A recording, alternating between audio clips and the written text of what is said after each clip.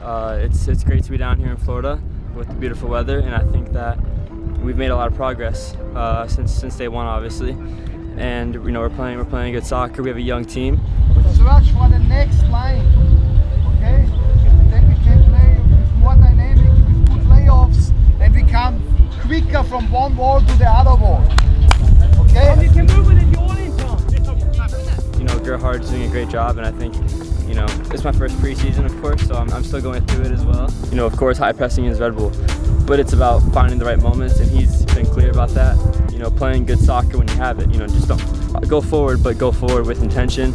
You know, with an idea, not just go forward and lose it and win it back. You know, it's going forward with the idea of, you know, making good plays, you know, connecting with your teammates and scoring good goals. So I think that's a big difference this year. I think that, you know, we'll shock a lot of people because we have a lot of young kids who have energy, you know, who see the game a bit differently. You know, I think we have, our average age is probably like 23, 24 as a whole team.